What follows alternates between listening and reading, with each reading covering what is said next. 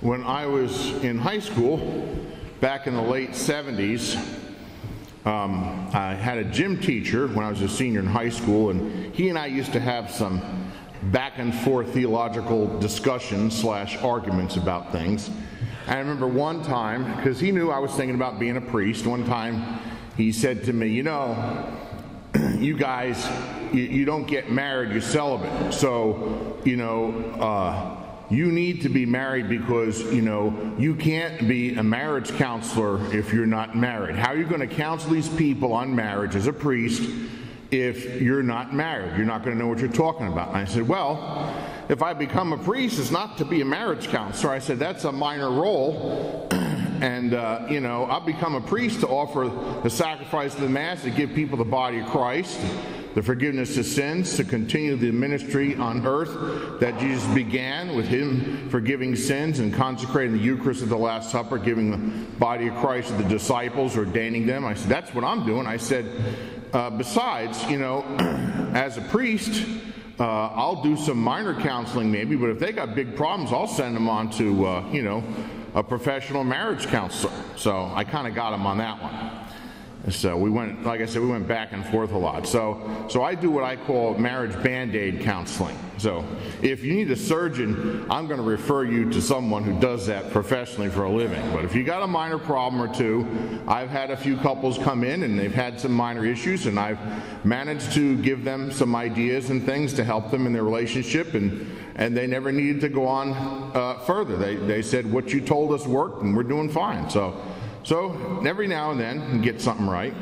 But the gospel today touches on a sort of interesting aspect. So the idea of marriage and then eternity where there's no more marriage. So sometimes when you talk about celibacy, people think, that you're attacking marriage and you guys think you're better, you're not married.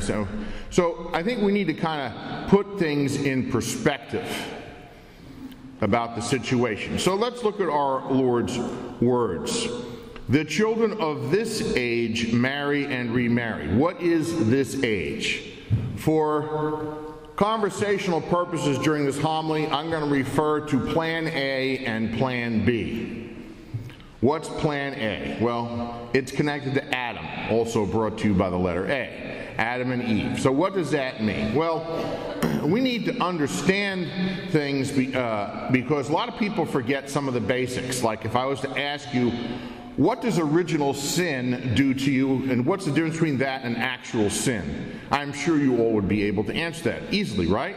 Well, Father, actual sin are the ones we do. That's when we're, striking our breast during the act of contrition, and the confiteor in the beginning, through my fault, my fault, my fault. Those actual sins are the ones with your name on it. But original sin has Adam and Eve's name on it.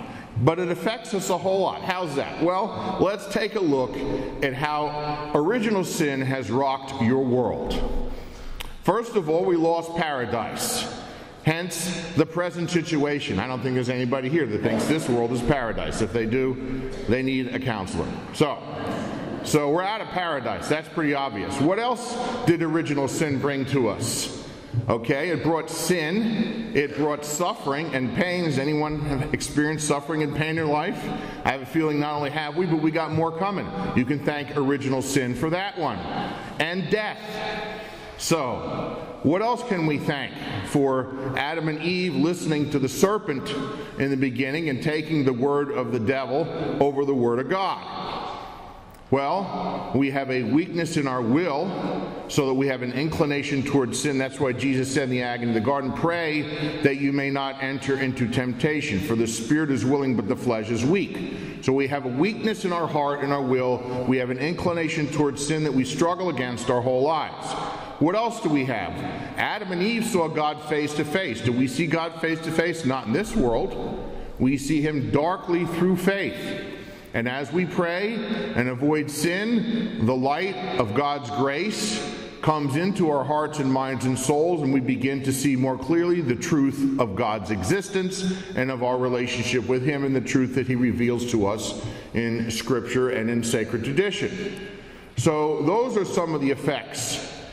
And so what is Plan B? Well, Plan B started to get laid out right about the same time Plan A failed.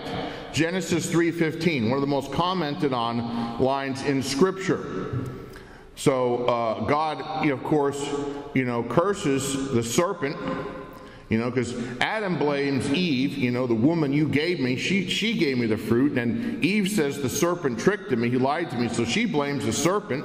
Flip Wilson's line, the devil made me do it, and there's the serpent. Who does he blame?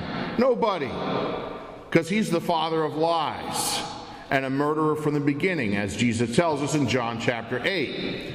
So he gets to crawl around on his belly. Now, I've killed a few snakes around here. I hate snakes. Some people tell me, don't kill the black snakes. They're good snakes. Not when they're at my front door. So, not to mention little kids going around the hall. Most of the snakes I've killed have been running around by the rectory or somewhere nearby the hall. Now, I killed 2 copperheads, but one time there was about a 5-foot black snake running right across the threshold of the door of the rectory. Now, this one spoke English. Because I said to him, you stay right there, I'll be back in a minute with a shovel to take your head off. And when I got back, he was gone. So he knew what I said.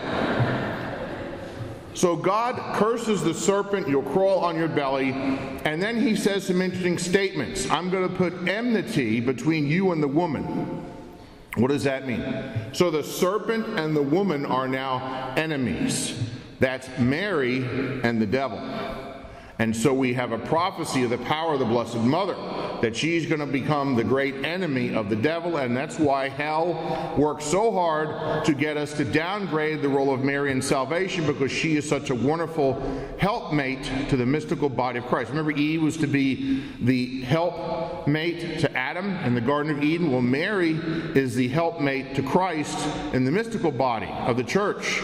She helps through her role, of course, as being the mother of Jesus and connecting him to us through the incarnation, so that God enters into the human family through Mary. She is the method that God used to become a human being. But besides that, her prayers in heaven for us. So we're going to put enmity between you and the woman, and between her seed and your seed. What does that mean? What's the seed of Satan? Those that follow his teaching and do evil upon the earth. So what about the seed of the woman? That's a prophecy for Jesus. So Jesus is going to be there on the cross. He is the seed of the woman, of Mary and of Eve. And then the Pharisees are the seed of the serpent, the offspring, the wheat that's sown among the weeds. And so what do we see? The description comes next. He will strike at your heel while you strike at his head. So the heel of Jesus, of course, the nail goes through his feet on the cross, but Satan loses his power over the human race through sin to make us go to hell with him, because Jesus now pays the debt for our sins, and we are freed, and the gates of paradise are reopened.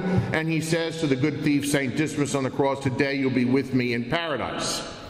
So the striking at the head, hence my line to my English-speaking serpent that was at the door, I'm coming back to cut your head off. I wasn't going to cut his tail off. The way to get him is, if you're going to kill a snake, you strike at the head. And so that's what the reference is very clearly in Genesis 3:15. So what we see in the world is remnants of Plan A, remnants of paradise. So the original plan was for man and woman to be in paradise, to get married, to have children, to be together with physical union and intimacy, and the two purposes of marriage, of course, is life and love. So life would be the children, and love would be the joy of the physical and emotional union of the loving couple together.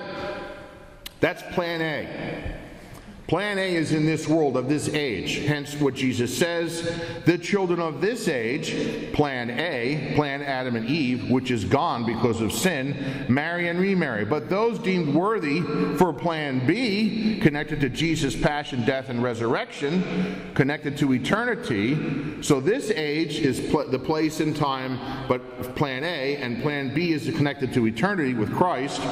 deemed worthy to attain to the coming age and to the resurrection of the dead, neither married nor given in marriage, for they are like the angels. Aha! So angels are a spiritual being. They do not have a physical connection, because they're spirits. They don't have bodies. They can appear to have bodies when they come to visit us occasionally, as we see in Scripture. So the reality is that we live our lives really either following plan A, trying to cling to the remnants of paradise that are left, and you can see beautiful mountains and flowers and things like that, and we have to a certain extent a certain beauty and strength and youth when we're in our late teens and early 20s, but then there goes that evil original sin again, because what happens after we finish, I think age 23, 24, the brain stem stops, we stop growing and we start aging. And so as the effects of death, original sin. Again, you need to realize original sin has changed our lives. We don't think about it much, but it has changed everything. So, sin, loss of paradise, pain and suffering, death, judgment, hell, weakness of will, so we got to struggle and carry our cross to do good, darkness of intellect, so we need to read the Scriptures to have the truth revealed, to enlighten our hearts and minds. All of those brought to you by original sin. Amazing how many dominoes fell from the first sin. So that's why we don't want to bring more sin into our lives. Because all it does is, it's a pile-on, it's a compound. When we do actual sin, which is the part that has our name on it, we're just adding more sin on top of original sin, and it's just getting worse. Now, fortunately, our God is an awesome God who's in the business of forgiveness. And so from the cross he said, Father, forgive them, they know not what they do. So Jesus forgives us, but we need to truly be sorry, and we need to be with plan B, denying ourselves daily, taking up the cross, and following Christ. So as we look at this reference here, so plan B is an understanding that this world is a preparation for the next, that it's temporary. And the problem with going with plan A, if you want to try to go for sin and things in this world over heaven. So Jesus says what? I've got it up on the wall over. What does it profit a man if he gain the whole world yet lose his own soul? First of all, nobody even gets the whole world. You get a little smidgen. So in exchange for your soul, you get a smidgen of the world. Do you get to keep it? No. Maybe not even for another year. You never know when you're going to die. That's the end of plan A. That's the end of your smidgen of the world that you may have lost your soul for. It's a lousy, rotten deal. Doesn't get any worse than that. However, Jesus, which Scripture calls the new Adam, if you look at the base of the mural, you see the skull of Adam there, reminding us Jesus is dying on the cross because the first Adam ate the forbidden fruit from the tree of the knowledge of good and evil. So now Jesus is at the tree, Christ is the new Adam, Mary's the new Eve, and they are what? At the tree of the knowledge of good and evil? No, they are at the tree of the cross. Jesus is being crucified on the cross and paying the debt for that sin of Adam and Eve and all of our sins, the ones that have our name on, actual sins, the ones that we say at the beginning of Mass through my fault, my grievous fault, where we are acknowledging. Because, it's kind of hard to get forgiveness from God if you don't acknowledge that you're a sinner. So that's one of the reasons we do it at the beginning of Mass. So, the thing is Jesus says we're going to be like the angels. Now, first of all, another thing,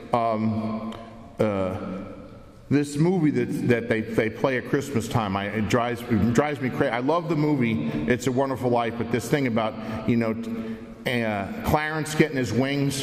Angels come with wings, okay? They get that when they're created by God. They don't earn their wings by going around and doing a good deed. Bit of a theological error built in there. Now, as we look at this, what else do we see coming forth from this? The knowledge of vocations, okay? A vocation is a calling. So everyone has a calling in life. Some people are called to get married and have children. Some people are called to be single, which is different from a consecrated religious life, which would be like brothers.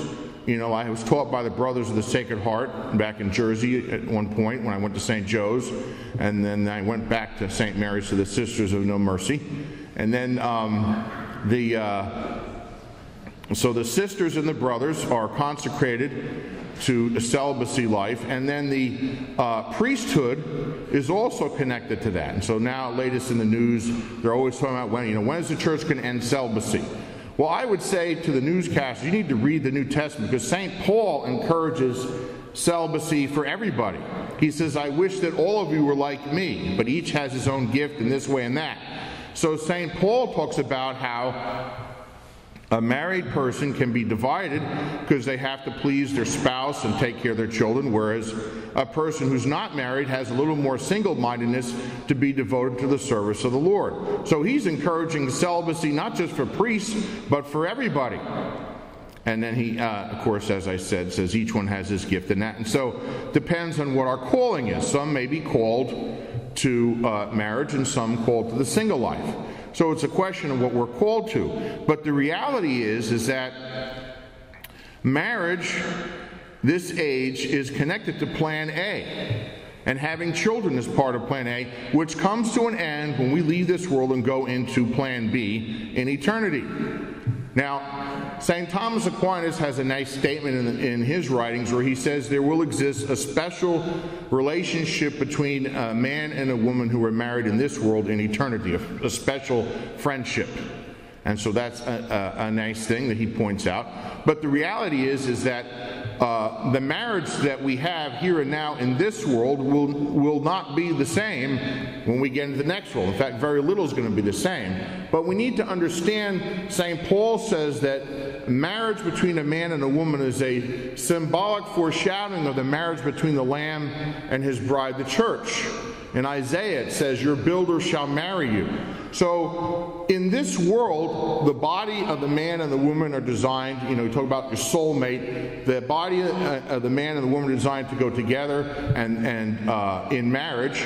And so what about the soul? Well, the true soulmate of our soul is the Holy Spirit, because that's where we come from anyway. God breathes into Adam the breath of life, and our soul is built from and connected to the Spirit of God. That's where you get your soul, your self-awareness, your existence. And so the true soulmate for our human spirit is the Holy Spirit of God. So when we are baptized, we pour the water, and the Holy Spirit, I baptize you in the name of the Father, and the Son, and the Holy Spirit. Your sins are forgiven. The guilt from original sin is gone. In any actual sins you committed, you become temples of the Holy Spirit. You become one with the Father, Son, and Holy Spirit. And you can say, Our Father who art in heaven, because now He is your Father, because Christ dwells within you. And so you enter into the family of God.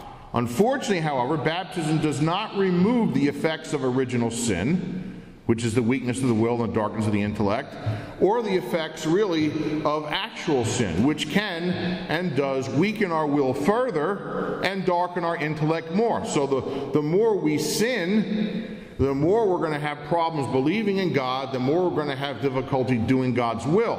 That's why we pray, because prayer reverses the effects of sin. It strengthens our will. It enlightens our intellect, makes it easier for us to believe. So prayer makes our faith grow, and it makes our will get stronger to resist sin. So we become more aware and recognize quicker the truths of the faith, and it's easier for us to fight against sin. So that's the beauty of prayer, the opposite of sin. And that's why it's so important for us to be praying every day. Prayer connects us to Christ and Plan B in eternity. So I liken the people, who are so into this world and the things of the body, realize that, we could go at any time. Anyone could suddenly get a brain aneurysm and be gone today. We don't want that to happen, but I'm just saying they're like people rearranging the deck chairs on the Titanic as it's going down. So Plan A is gone. It's forever. It's going down. It's going down a tube. Plan B, that's the new plan. That's the one coming in eternity. Christ, the God of eternity, has come into time, into this world, to show us the way. He is the way, the truth, and the life. So, what does it say in Scripture, in St. Peter's writings? It says God has already destroyed the world by water. He will again destroy the world and the heavens by fire. There will be a new heavens and a new earth. Talk about the Big Bang. We got two more coming. There's the fire that's going to destroy not only the earth but the heavens, everything. St. Peter, you can read it yourself. And then God's creating a new heaven and a new earth, a new Big Bang, as it were, if we want to talk about the scientific angle. So that is the future. Celibacy is of the future.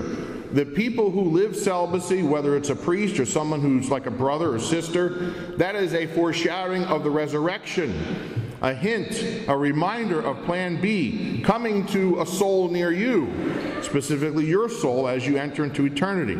So that's why Jesus says the children of this age marry and remarry. So it's this age, Plan A, Adam and Eve. But those who are deemed worthy to attain the coming age, Plan B, Jesus and Mary, the new heavens and the new earth, and to the resurrection of the dead, neither marry, given in marriage, they are like the angels.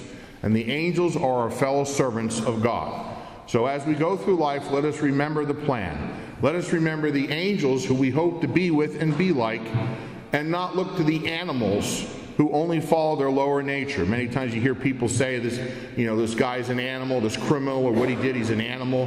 That's because they've given into their lower nature, which comes from original sin. Again, original sin, you have no idea how much it impacts your life until you start to connect the dots. Original sin and actual sin, big things in life that affect us dramatically all throughout our lives in eternity. Fortunately, however, we also have another big thing to counter it: grace and prayer. Plan B. Remember grace and prayer. That gives us the hope that we may become deemed worthy to attain life in the coming age and join in the resurrection of the dead.